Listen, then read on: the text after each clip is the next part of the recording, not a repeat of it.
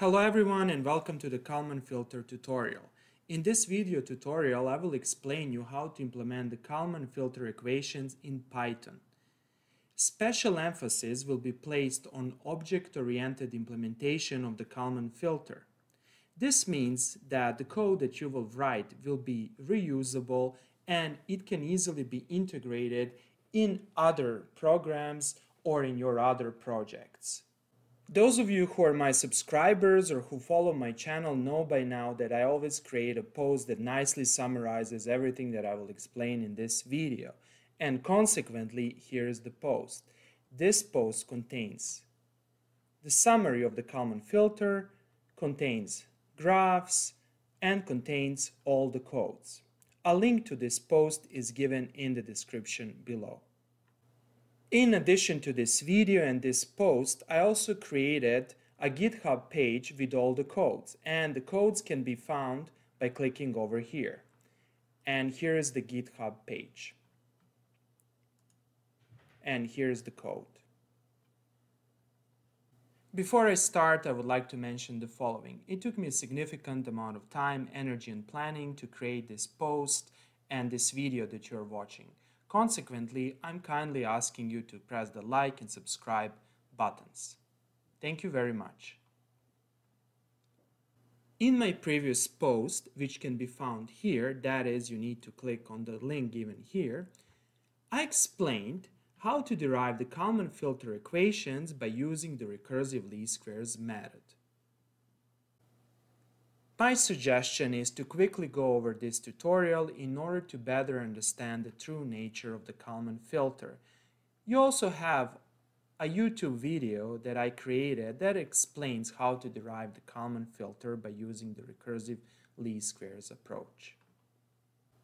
Okay, so let's go back to the Kalman filter implementation in Python.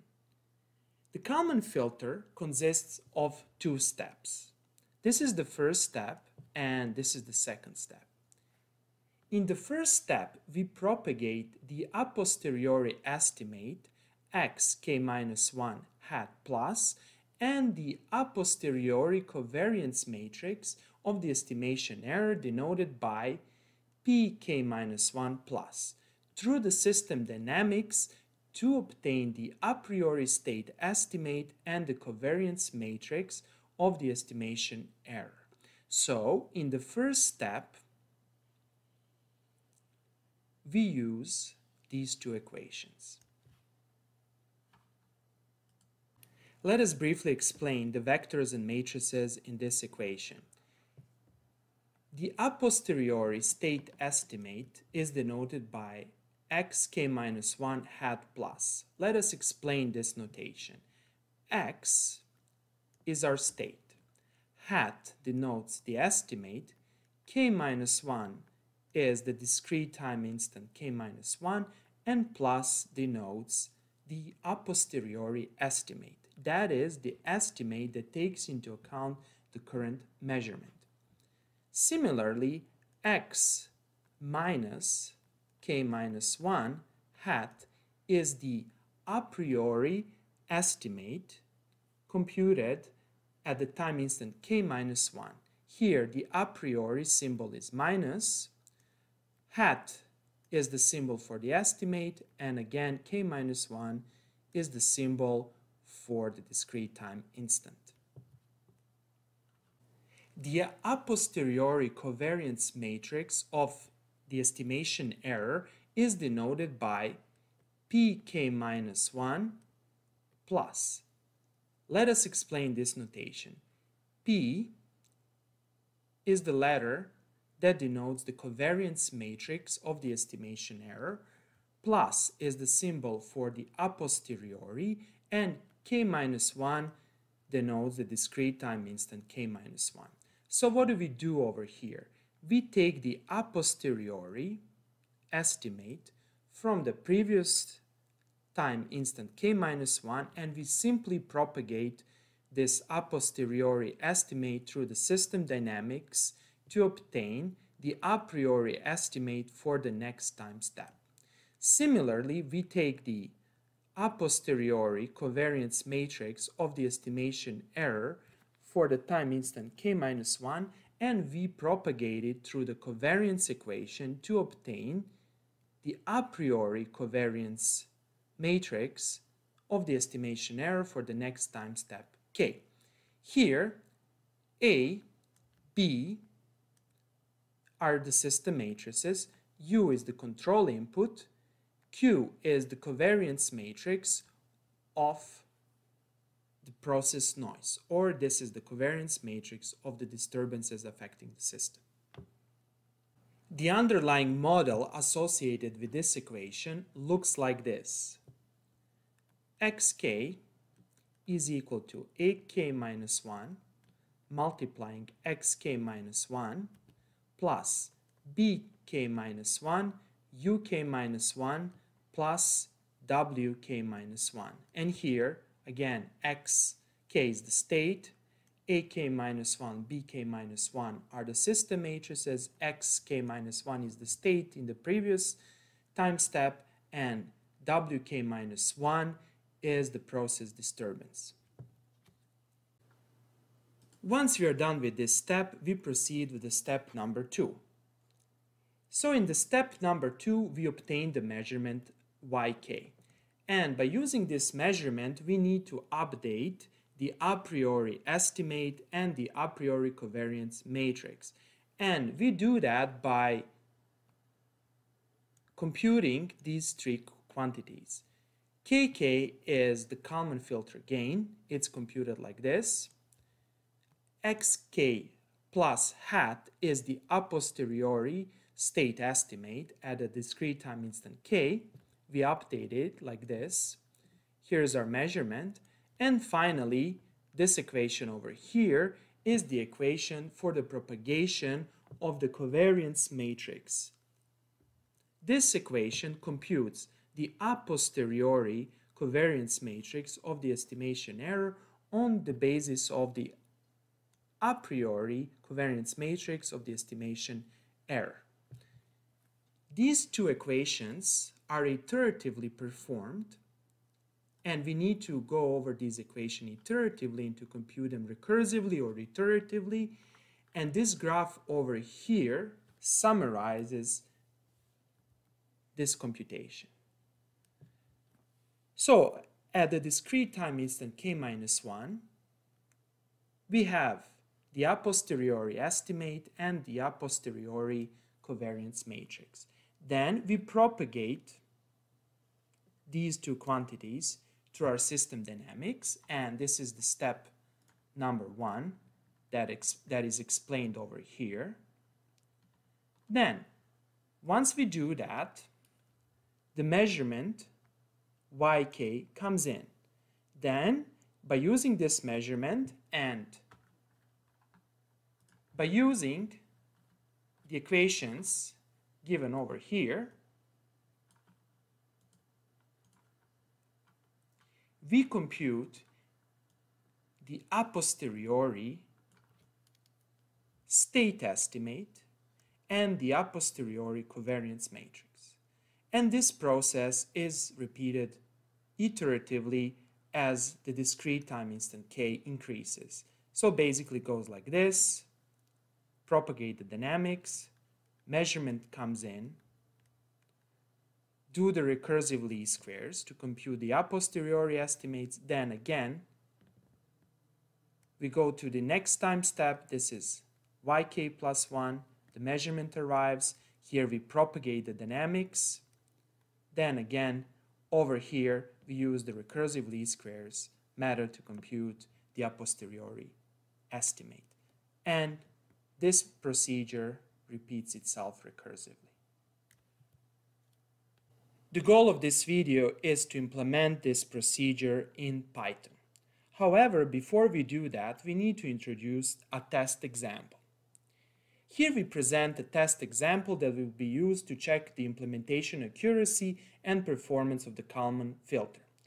Basically, we consider a Newtonian particle moving with a constant acceleration a. This is the equation governing the motion or the kinematics of this particle. x2 dots is equal to a. X is our position that depends on time, and a is a constant acceleration. So you can think of a car. Here is the sketch of the car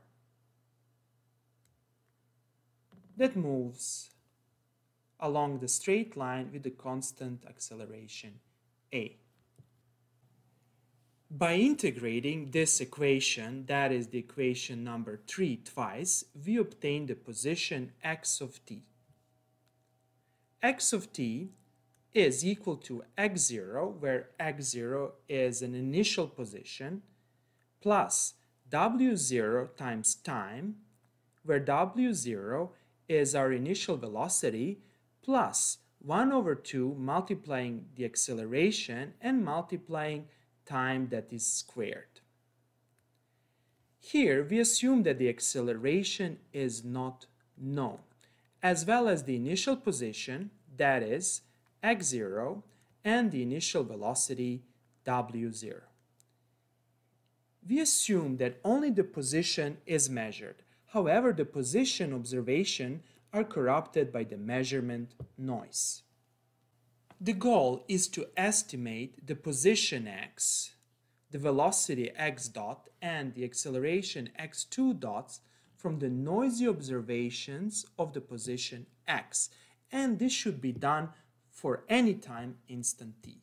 We want to design an observer or a filter that will reconstruct the position, velocity, and acceleration of this particle or of the car by only measuring or by only obtaining information about the position. And here the issue is that the position measurements are quite noisy. And we will simulate this noise in Python later on. The first step that we need to perform when deriving the Kalman filter is to derive a state space model representing the dynamics of the system. The first step is actually to introduce the state space variables. Here, the first state space variable is x1, and we say that x1 is equal to x. That is, it's equal to our position. x2 is equal to x dot, that is, it's equal to the velocity. And x3 is equal to x2 dots, that is, it's equal to the acceleration. Now, from this equation, we obtain the equation number 6. How did we obtain this equation? Well, we can simply say that x1 dot from this equation is x dot. And we can see here that x dot is actually equal to x2. So this is equal to x2. And this is our first equation given over here. Similarly, we have that x2 dot is equal to x3 and x3 dot is equal to 0. This is because the acceleration a in this equation over here is constant. So if we take the first derivative of x3, we obtain 0. The next step is to write these three equations in the matrix form. Here is the matrix form of the equation number 6. Here is our state vector. This is the first derivative of the state vector. And here is our matrix AC. Now, here you have to be very careful. This state space equation is given in the continuous time. However, to implement the Kalman filter, we need to discretize this equation. To discretize the continuous time system dynamics, we will use the classical zero-order hold approach, and the discretized equation is given by the equation number 8. The question is, how did we obtain the equation number 8 from the equation number 7? Well, in the classical control theory, there is one very important equation. And this equation tells us that x of t is equal to e to the power A continuous times time multiplying the initial condition. So the state of the system at any time step or at any time t is equal to matrix exponential of AC times t multiplying the initial condition. Now, going back to our discretization problem, we can simply select x0 to be a state at a time interval k minus 1 multiplying h, and the final state to be at k times h. And over here we will have AC e to the power AC times h. The idea is the following one. If this is our time axis, we discretize this time axis and divide this time axis into intervals of the length h. Here's our time instant k minus 1, this is the time instant k, this is the time instant k plus 1, and the distance between k and k plus 1 time instants is h. And h is a very important variable when designing the Kalman filter. The number h, or its value, is the discretization period or the sampling period. So that's the main idea. Again, by using the zero-order hold approach, we go from the equation 7 to the equation number 8, and we finally obtain our discretized dynamics given by the equation number 9. However, we have another issue over here. The issue is that we need to compute the matrix exponential. That is, we need to find an approach or a method to compute e to the power AC times h. To compute the matrix exponential, we can use the time series expansion. We can expand this matrix polynomial as identity matrix times plus actually AC times h plus this term over here. So let us substitute the value of AC in this equation over here, and let's see what do we get. The first term over here is computed over here, and here's the result. The second term, that is the term given over here, is computed over here. And basically, this is the result. Now, what is interesting over here? You don't need to compute the term that comes over here. This term will involve the third power of AC. This term will be 0, because if you multiply this term over here, that is, if you perform this multiplication with the system dynamics, you will obtain a 0 matrix. So the result will be 0. So all the higher powers over here that involved AC to the power 3, AC to the power 4 will be identically equal to 0. And you can see that the discretization is not a complex process. It's relatively straightforward for this example over here. And our discretized system matrix A is given over here. The final form of the state space model is given by the equation number 15. Here we introduce the output equation. Since we only measure the position, and the vector xk should be read as follows: position, velocity, acceleration. And since we only measure the position, our C matrix is 1, 0, 0. And over here, Vk is our measurement noise. Here, the covariance matrix is given by the equation number 17. Since the measurement noise is a scalar, the covariance matrix will be a scalar and it will be equal to sigma squared. where sigma square is the variance and sigma is the standard deviation of the measurement noise. Now, notice over here that we don't have the process noise. Consequently, our Q matrix will be equal to 0. In the sequel, we explain how to implement the Kalman filter equations in Python. Here's my Python code. As you can see over here, I'm using the spider environment. I really like the spider environment since it reminds me of MATLAB. I can simply select a piece of code, do the right click, and evaluate that piece of code. So it's very simple to debug and it's very easy to write the code in this software. Our first goal is to write a class that will implement the Kalman filter. And here's my class. Its name is Kalman filter. Here's the function that initializes the important vectors and matrices. So the question is, what do we need to initialize?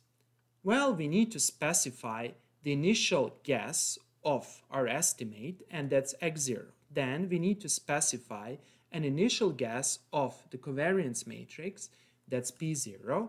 Then we need to initialize the system matrices A, B, C, and Q, as well as the matrix R. Here, A, B, and C are state space matrices.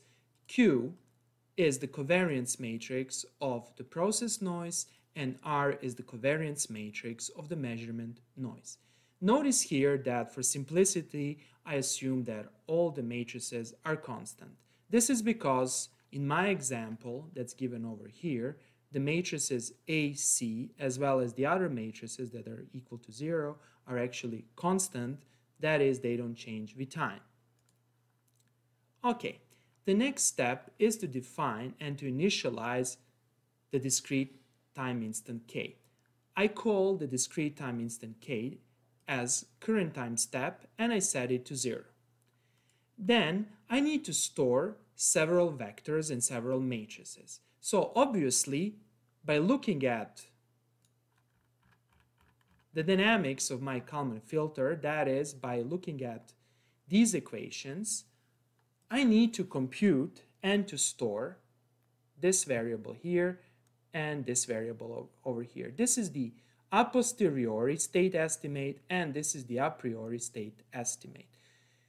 You don't need to store these variables for every discrete time step k going from 0, 1, 2, 3, 4. You only need to store these variables in the previous time step and then you can update them dynamically.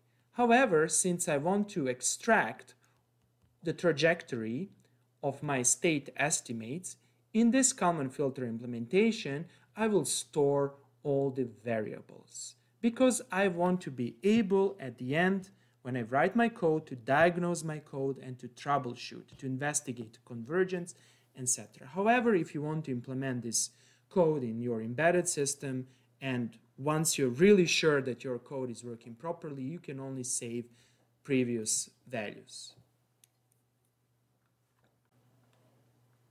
So this list over here estimates a posteriori is used to store the a posteriori state estimates. That is, it's used to store this variable over here. On the other hand, we store the a priori state estimates in this list, estimates a priori. And the variable is given over here. So this is the a priori variable. Next, we need to store the a posteriori and a priori covariance matrices. And these matrices are stored in these lists. So this is the list for storing the estimation error covariance matrices a posteriori, and this list is used to store estimation error covariance matrices a priori.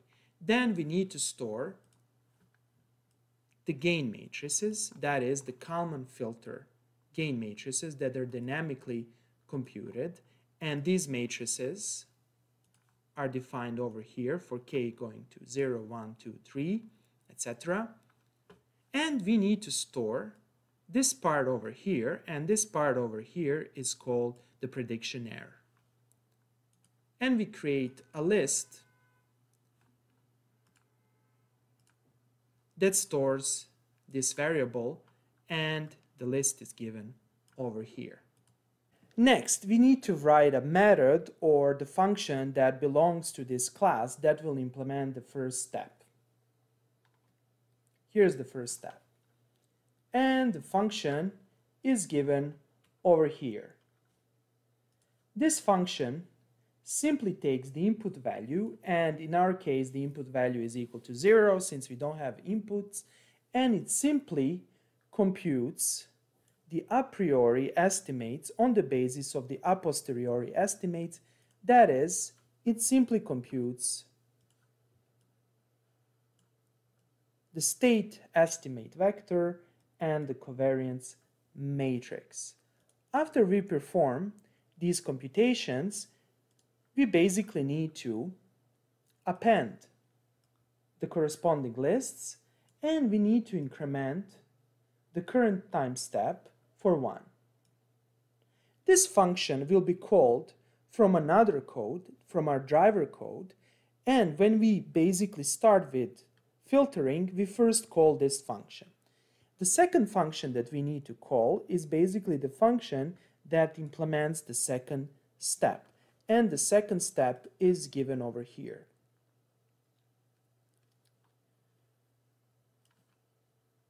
When the estimate, or better to say when the measurement yk arrives, we need to go through this equation, and through this equation to compute their corresponding quantities. And these computations are performed over here. This is the function that computes the second step. It receives yk. Then it computes the Kalman filter gain, it computes the prediction error, and it updates the a posteriori estimate. Then it computes the a posteriori covariance matrix, and finally this function, as you might expect, updates the corresponding lists. It updates the list storing the gain matrices, it updates the list storing the errors, it updates the list storing the a posteriori estimate, and it updates the list storing the matrices representing the covariance matrices of our problem. Okay, now that we know how to write a class that implements the Kalman filter, let us see how to use this class in practice. And here's my driver code for using the class I just wrote. The first step is to import the libraries.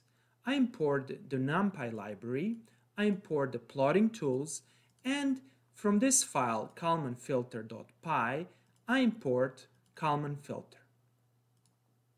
Next, I define my discretization step, and I define the initial values for the simulation. I define the initial position, I define the initial velocity, and finally, I define the acceleration. Going back to my model, I define this equation over here. Here's my initial state, here's my initial position, and here's my acceleration. And over here in my Python code, I simply specify these variables. Then I need to specify the measurement noise standard deviation. I select the measurement noise with the standard deviation of 1, and next I define the number of discretization steps. I select or I choose 100 discretization steps. Next, I define my discretized dynamics. This is my Newtonian system, this is my A matrix. That is the discretized A matrix. You have to be very careful. So this is our A matrix. Then here's my C matrix. And going back to my Python code, here's my C matrix. B matrix is 0 matrix because I don't have an input, an external input. This is my measurement noise covariance matrix. And this is basically my process noise covariance matrix. It's equal to 0 since I assume that I don't have a process noise. Next, I make a guess of the initial state. Over here, I select all the initial guesses to be 0, 0, 0. So I assume the initial velocity is 0. Actually, initial position is 0, initial velocity is 0, and initial acceleration is 0. Then I select my covariance matrix. That is, I select the initial covariance matrix. It's simply equal to an identity matrix. Next, I define my time vector for performing the discretization and simulation. I start from 0, I end at number of time steps minus 1 times h, and I have number of time steps particles in between. Next, I define vectors used to store this simulated position. I define a vector position, and I define the vector velocity that will store my position and my velocity. And over here, I simulate the system. That is, I simply discretize this equation. That is, I evaluate x for 0, k is equal 1, k is equal 2, k is equal to 3, where the distance between k and k plus 1 is h. And this is happening over here. Over here, once I simulate our output, that is our position, I add the measurement noise. And this vector over here, position noisy, is used as yk in our Kalman filter. So this is our yk. So let us execute and let us plot and let us compare the ideal position with the noise perturbed position. So I will select this piece of code and I'll press F9. And on this graph over here, I can basically see my ideal position and I can see my observed position. The observed position is obviously very noisy, and this observed position next on the code line 73, that is over here, I create and I initialize my Kalman filter. I initialize my Kalman filter with x0, that is an initial guess of the state estimate, p0, an initial guess of the covariance matrix, A, B, and C, the system matrices, and the covariance matrices Q and R. Then, over here, I specify that my input is equal to 0. Then, in this loop, the loop starting from the code line 76 and ending at the code line 78, I simply iterate my Kalman filter equations. So what do? I start from J0, then I call the function propagate dynamics. I specify the input value, and the input value is 0 since I don't have input. This function will compute the a priori state estimate and the a priori covariance matrix for the next step, and this is graphically shown over here. So here I propagate dynamics, k minus 1 is equal to 0 here, and I simply propagate dynamics, and this is step 1. Then I need to call the step 2, that is, I need to call the function that implements the step 2. And I call the function compute a posteriori estimate, and I specify my noisy measurement. So this function will basically take these a priori variables, take the measurement, and compute the a posteriori estimate and the a posteriori covariance matrix. That is, this step will compute the equation number 2. and I iterate. I go j is equal to 1, then I say j is equal to 2, j is equal to 3, etc. And in the end, you will obtain a state vector at every time instant k. K is equal to 0, k is equal to 1, etc. until the length of this time vector. Next, we run the Kalman filter.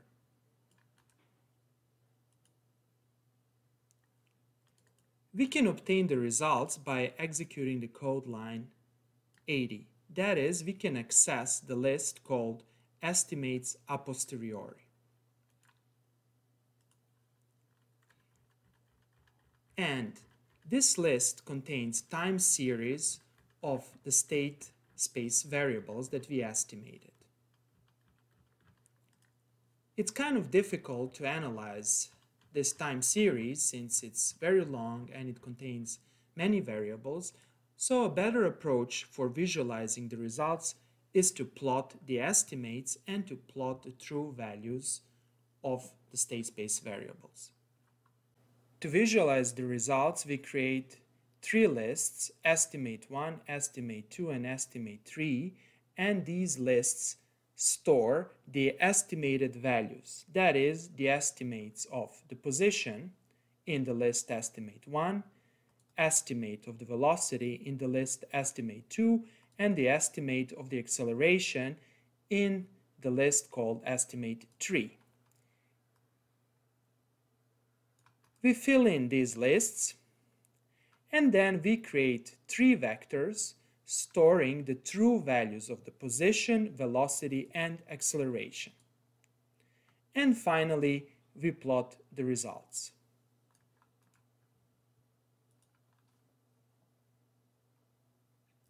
This graph over here shows the results.